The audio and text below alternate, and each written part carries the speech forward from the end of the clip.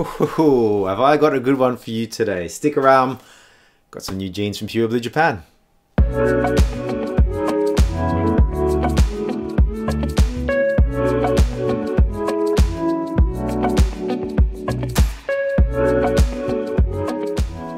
So what is it about these jeans that has everyone losing their minds? Now, a year or so ago, I bought the Okayama Denim and Pure Blue Japan Super Rough Khaki Shibu. I think they're the OD PBJ 003. They use a proprietary super rough warp and they used a Khaki Shibu dyed weft. Now, these are a little bit different in the fact that they still use that same super rough warp, but they use a Hank dyed natural indigo weft. So the fading potential on this is a little bit different. It's going to fade uniquely. It's a natural indigo as well, and it's a really light blue hue, which I'll show you in a minute. It's all about the fabric in these jeans. They are naturally dyed in Tokushima, I think it is, in Japan, and that's where they use the traditional methods where they used to dye kimonos back in the day. Now, what I love about these jeans as well is they have the full on, I mean, I call it blackout, but they have they don't have the white leaf as well. So you know me, I'm always mention it in my videos about the white leaf. That always gets picked up by people that don't know about Pure Blue Japan. Now, it comes in 3 styles as well. It comes in a relaxed taper, slim taper, and a regular straight. Now, the Super Rough Khaki Shibu jeans last year, I actually bought in a relaxed, and they fit me really, really well. They're just a little bit more, you know, I would say a little bit baggy. But this time around, I wanted to go a little bit slimmer, so I went the slim tapered. It was a little bit across my fingers and hope, but actually they came out really well. Now, these are based on the XX013, I believe, and people say that the XX013 is pretty much the same as the XX011. I did that research and I already have a pair of 011s. I have the NC 011s, which are the black ones that don't fade, and I have the XX 011s as well, which is a left-hand twill. So I pretty much took those sizing for this one, the 33, and it's come out perfect. Look, it's a bit tight at the minute, but it does stretch a little bit. I'm going to get these taken up as well in terms of I'm going to get them hemmed.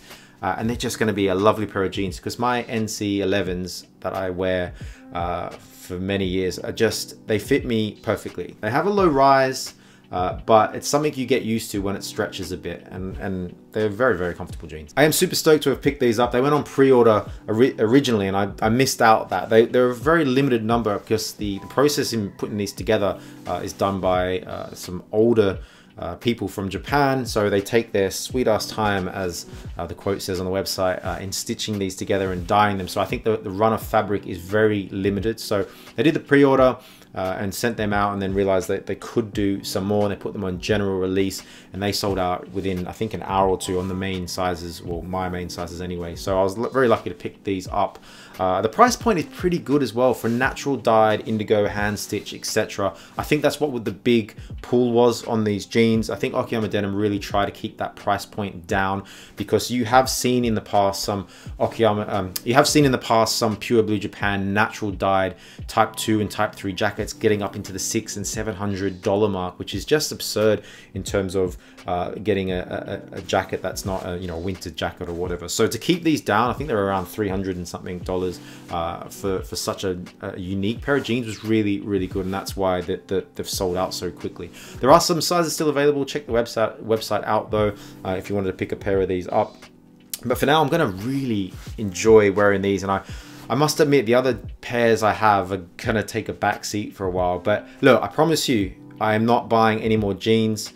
I don't care what anyone puts out, Okayama Denim, I just have to stop because this is just getting a bit out of hand. So I'm going to wear these for a while. I'm going to get these to a position where they're like my NC 11s, and then just put them on rotation with everything else. You know, it is worth noting as well that these have been done for Okayama Denim's 10-year anniversary. So they've been putting out some of these cool limited things over the last, you know, year as well. So you've got that in there on the stitching, in the waistband. On the back, you've got your cowhide leather patch. There's no kind of painting over there.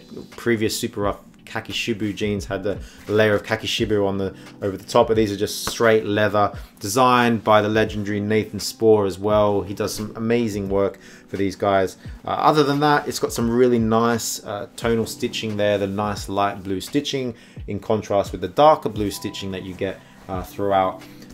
You've got your black rivets and buttons as well, like you see on most of the jeans. But if you look at that kind of fabric, it's just super nice. If we go down to the inside of the jeans, and you'll see that you've got your Selvedge ID, and it's that really nice blue Selvedge ID that you see from Pure Blue Japan. So, and what really makes this is that hue inside the jeans. It's got that really nice blue color there, and it just stands out. And when the jeans are rolled up and hemmed, it just absolutely looks amazing. So I'll be getting these hemmed so they sit nicely on my boots, and then see what they look like when they're, you know, cuffed up once or twice, I'd say. So where you can really see what the fabric looks like is inside. So in there, it just really lights up all blue. I don't know if you can see that or not. Pocket bags, typical Pure Blue Japan, black. They're just the standard ones that you get from Pure Blue Japan. You've got your Okayama Denim label as well there, where it's doing it for the fades. They always have that on all their pairs of jeans as well.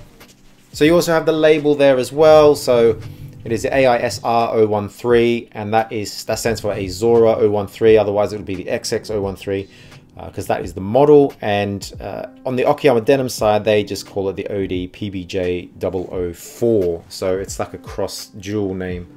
But that's it, really. I absolutely am in love with these jeans, and I'll be wearing them on heavy rotation. They are 18 ounce, like I said, but they don't feel that heavy. I don't know. I mean, as it gets warmer, it's going to start being a bit too heavy. But yeah, that's it, really. Hope you enjoyed that. If you're new around here, make sure you hit that subscribe button, because it helps me get stuff like this and bring it to you guys. But I'd really like you guys to drop a comment down below on what you think of all these kinds of jeans that people are putting out. So Okayama Denim with Pure Blue Japan, etc. These special fabrics that are in limited run. I just, you know, do you guys like them, or are you more into kind of like the vintage denims that you can pick up any old time? But I'm really into these things. I really am loving these special editions as well. So that's it. Hope you enjoyed that. If you did, give a comment, like I said, subscribe, and we'll see you next time.